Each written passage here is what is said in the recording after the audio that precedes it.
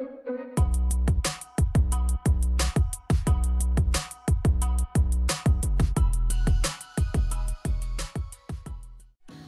everyone, today is going to be a little bit of a review slash trying something for the first time, and what that is paper quilling.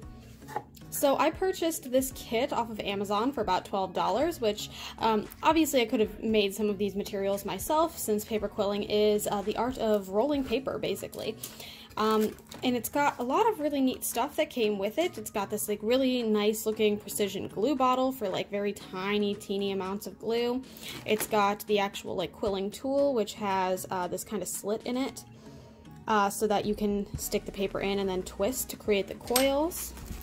Looks like this is a little awl, so I can poke holes, which I'm not certain I'm going to need to do that today, but it came with pretty much everything. It's even got little scissors, a tiny little set of tweezers, which is like really nice, really convenient. The tweezers that I have are mostly like for doing your eyebrows and such, so I don't really have anything tiny enough. I've got several different sets of paper colors, so I've got this kind of like red set, this like orange and yellow set, greens, blues, purples, and browns. And I don't even know if there's any black in here, which seems odd, but hopefully I won't be needing it.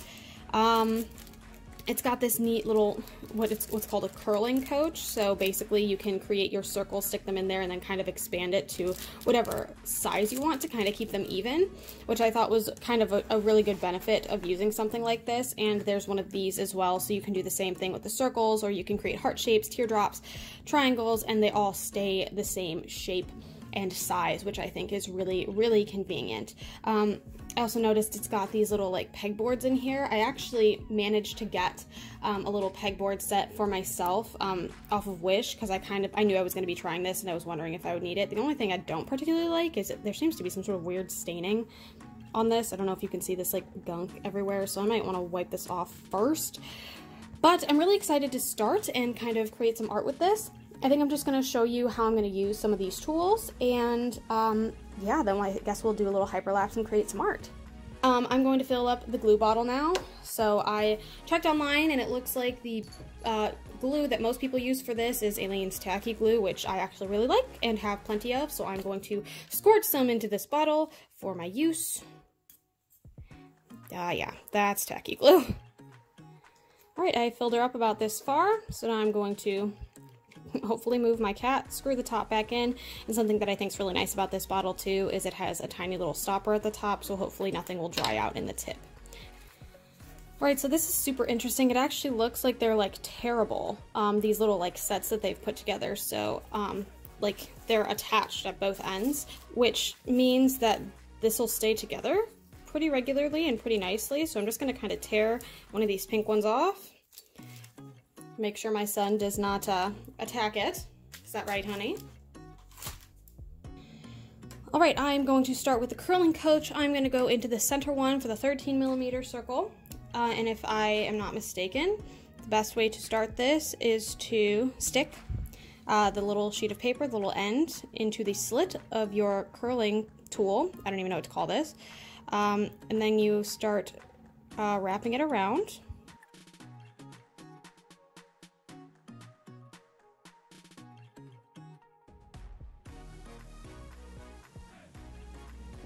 Once it's finished curling, you can take it off. So I'm just gonna lift, nice and easy, perfect. And so you have this neat little coil. There's a couple different like terms for the different kinds of coils you can do. This is a tight coil, when you just kind of let it be this little dot here. Since I'm gonna loosen it up a little bit, that is what I believe is called a loose coil. So I'm just gonna drop it into this 13mm one, and it already expanded to be that specific length, so now I can take it out, and all I need to do now is hold it at that size it's at. Thankfully it's small enough that my fingers can do that. Then you should take your glue, squirt just a little bit onto the end.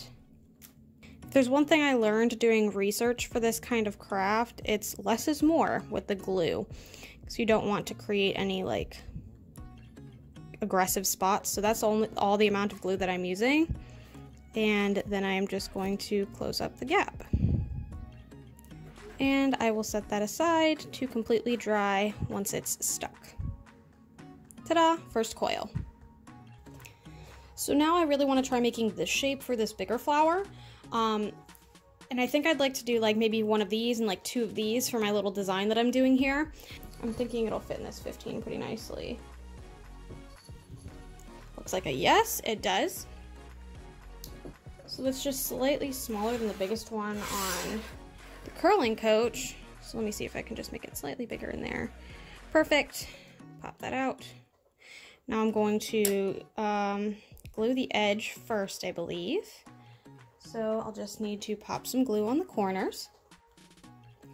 Now with that fully done, I should be able to pull this over here and kind of set it in. What it said online for this particular thing is you could actually glue it on the bottom, and because it's like a plastic, it'll lift right off. So you can create the designs and then lift them all off in one piece to create these like perfect shapes. But I'm kind of just using it as like a model for what I want things to look like.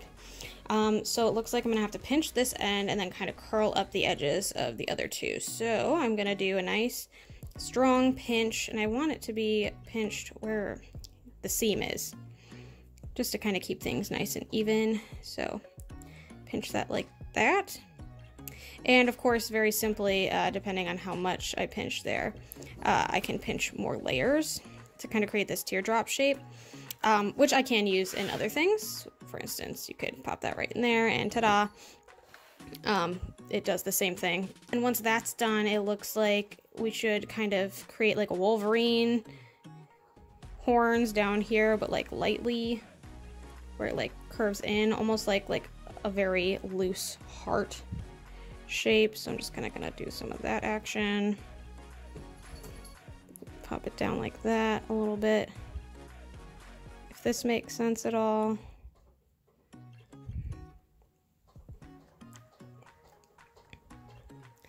Yeah, that kind of did it.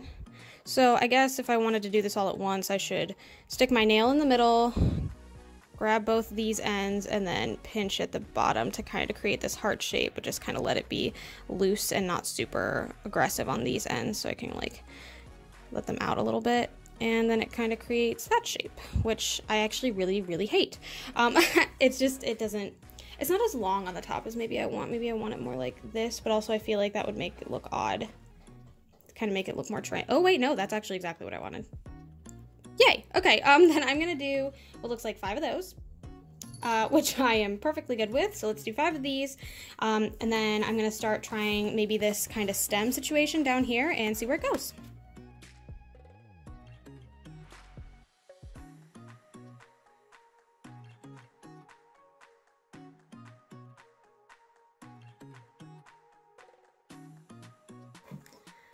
I've decided to go kind of rogue and come up with my own design for the last one, mostly because I really think that this particular petal shape is going to be very difficult with smaller circles. So I am just pinching these and creating teardrop shapes, and I'm going to do the same thing with the leaves to kind of create the wreath, and I'm going to show you how I'm going to do that in just a second. So I'm just going to finish this up.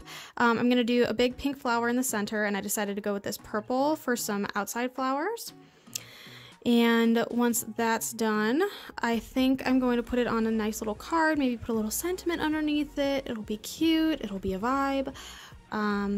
Yeah, I'm actually like really excited about this, and this is like one of those things that again I can do like just watching the TV and relaxing a little bit. I could have gone for 6, but I ended up just sticking with the 5 to kind of keep it similar with the pink one.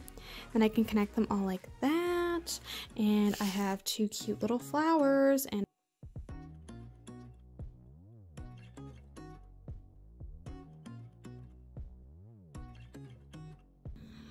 okay, I'm changing my design because I think I'm gonna like this better, and I think it'll give me a chance to kind of show off some more styles. So I don't remember exactly what this is called. I think it's a marquee, where you pinch both ends and kind of curl it in the middle to kind of create this like wavy Madoo. Obviously I'm really good at words. I'm an English teacher, it's fine. I can do what I want with English.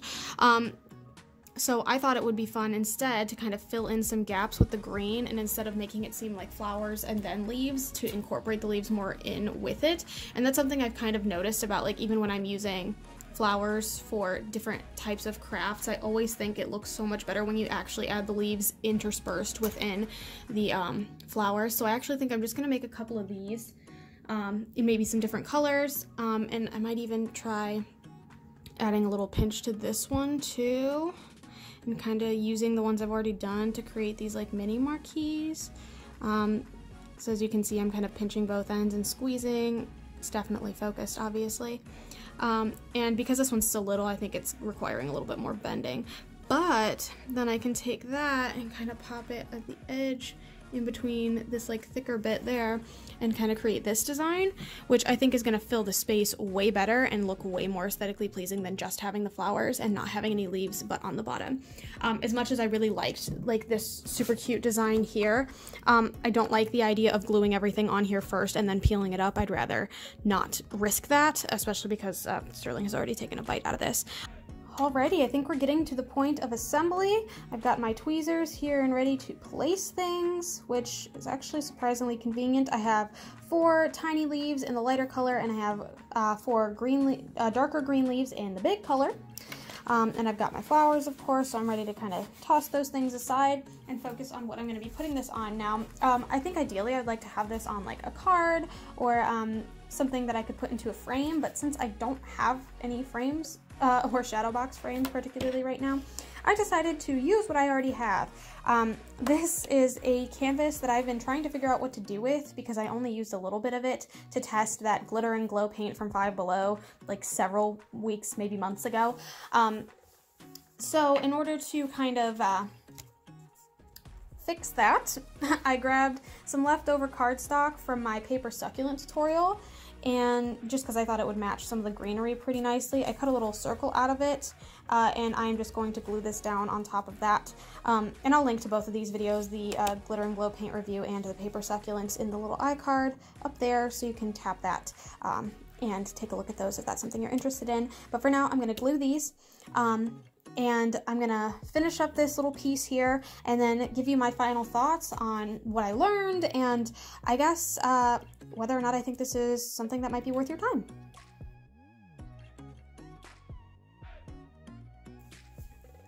Everything has been glued.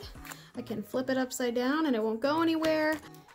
I have some really nice metallics that'll go really nicely onto this dark design. I don't know if I want to like add like a word here and a word here, or if I want to like stick it up like this maybe, and then do a word kind of on top. Maybe that's the kind of vibe I'm feeling. And I think this is my finished piece, my very first ever paper quilled art piece. And I like it, I do. I think that I've learned a lot, and I think I would have done some things differently were I to do this again. I'm not exactly a giant fan of this like background thing that I've done here, but I did want to use up some other materials, so I am going to be okay with that choice that I did to do that, that I made to do that. But yeah, I think now it's time to kind of talk about the kit and whether or not I would recommend it. So first things first, the biggest thing I've learned is that this glue dries up like super fast. Like, because it's tacky glue, it really has to be stored upside down, and there's really no way to do that, which I'm not super wild about. I've kind of been like sticking it in the box, in the corner of the box, just and like leaning it upside down so that it was ready to squeeze whenever I needed it. That's probably like my best tip for that, but it still sometimes had the glue kind of dry out. So if you can keep the tip like kind of damp with like some sort of paper towel or something, or like stick it upside down in a bowl, or like maybe some wet floral foam even, I think that could be really beneficial. So the squeeze bottle, great. I like that it comes with this to kind of prevent it from drying out like in the interim. That probably would have been an easier way to do it, but it still kind of gets clogged. So yeah, definitely like the squeeze bottle aspect of this. I like this for the ideas that it gave me, not really for the practical use. I kind of mentioned this earlier. The paper strips were great. I think the system that they used to kind of keep them together was really nice, and it's nice that they're kind of color organized. And they're all thin and like really like they're not like so thick that it can't be coiled and bent, but like it's not super easily ripped, which I appreciated. And it can be cut at varying lengths to kind of suit my needs. This, I think, is the star of the kit, and I'm kind of going to show you why. Now, this works exactly as it needed to. I had absolutely no problems with it, except maybe sometimes that I like can't always get it caught in. I guess while I'm here, I'm also going to kind of toss another tip out here. Don't kind of put your fingers over it. I like to have a finger underneath so that I can guide the paper, that's the word I'm looking for, to line up straight. Whereas if I'm doing over top, then it might kind of, let me kind of show you what I mean after I do this. For instance, if you can see on the side here that's kind of like raised, sometimes if you're not paying attention, then it'll kind of like form a little tornado, which is not good when you're trying to lay things flat. I had a couple that like ended up like tornadoes, and it really stuck that way after that curling. So it was kind of a pain to have to kind of flatten those out. So I would definitely recommend doing it with the nail underneath and kind of like feeding it through your fingers like I just did there, to keep it straight. Now, for the reason that I like this guy so much is because of this cork board that's underneath it, actually. Now, sometimes I'll keep this stuck in here and then I'll stick it in and release it. Sometimes I'll just pull it off. I didn't really find one way better than the other. But something that's really nice about this one, as opposed to the other one, is when you stick it in, it'll unroll, I guess. Just like that, just like it's supposed to, and it still has a little bit of height on the side so that you can grab and pull it out, which is not something I can say for this curling coach, because when I stuck it in there, it was about the height of the paper anyway, so it was more of a dramatic time getting it out, and then if I didn't grab it the right way on its way out, then it got looser than the hole was anyway. This was awesome. I would highly, highly, highly recommend this if you're going to get any tools. Overall, I really liked this piece. I love the crafting idea. The only other thing that I wanted to kind of pop out there was about the tweezers. Great in theory, horrible in execution. These are really good for gluing the bottoms as you're trying to put them on, like holding it so that you're not getting glue all over your hands, but for placing things, it is just not good. Because of all the way that the coils kind of go around, it gets stuck, and then kind of like you have to kind of like pull it off anyway. These were like extremely frustrating to work with. I liked them for gluing, but I didn't like them for placing. I would much rather use my fingers for that. But yeah, I think that's actually all the thoughts I had. So I suppose it's time to wrap this up. I really hope you enjoyed coming on this journey and trying out paper quilling with me today. I really like this style. I might like to bring this back for some decorating of some more crafts coming up, and it's just a really kind of neat way to create these really sweet looking floral designs. And I'll admit that it's time consuming, especially when you're trying to get the hang of it at first, but I think everything turned out really great. I would highly recommend giving this a shot, especially if you just have some colored paper laying around. You can easily cut your own. You do not need to spend money on this. And I've seen plenty of DIY tutorials on how to create a tool like this, though it is a little bit thicker, by just cutting a notch in like a chopstick, or even using like bobby pins, like the ends of bobby pins, to wrap around and kind of create that coil. I actually already have an idea of something that I want to do with this. Hopefully it'll be coming in the next couple of weeks, because I'm really, really excited to do it, and it's going to be super fun decor-wise. So I think that's all I had to say. Thank you so much for watching. If you like what you saw, feel free to like and subscribe. I put out new videos every Sunday at noon Eastern Standard Time, and I would love for you to be there to continue my artistic journey with me. Thanks so much for watching, and I will see you then. Bye!